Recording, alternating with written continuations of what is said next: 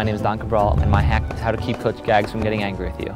Come on now, start jogging, stop walking!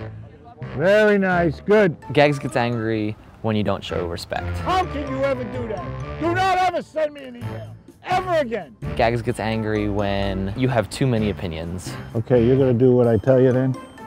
How's that sound? Gags gets angry when you blame your races on the training. Don't shake your head, keep working on the form. Slow down a little bit. Communication with Coach Gags is the most important thing.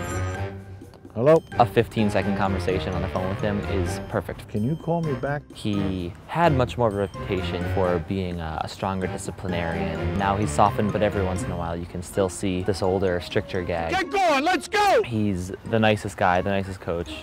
Really cares about his athletes. I don't want to hear that. Tommy, I ain't getting paid enough for this.